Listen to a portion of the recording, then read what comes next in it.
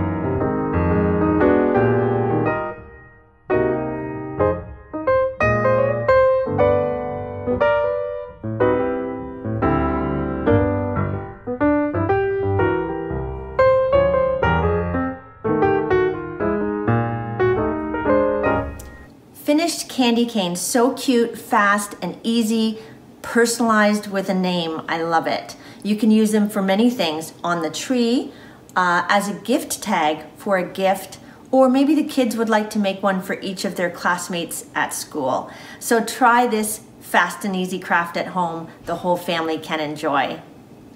Don't forget to keep following us at PSP Kingston on social media. PSP Kingston, the health and wellness provider for the military community.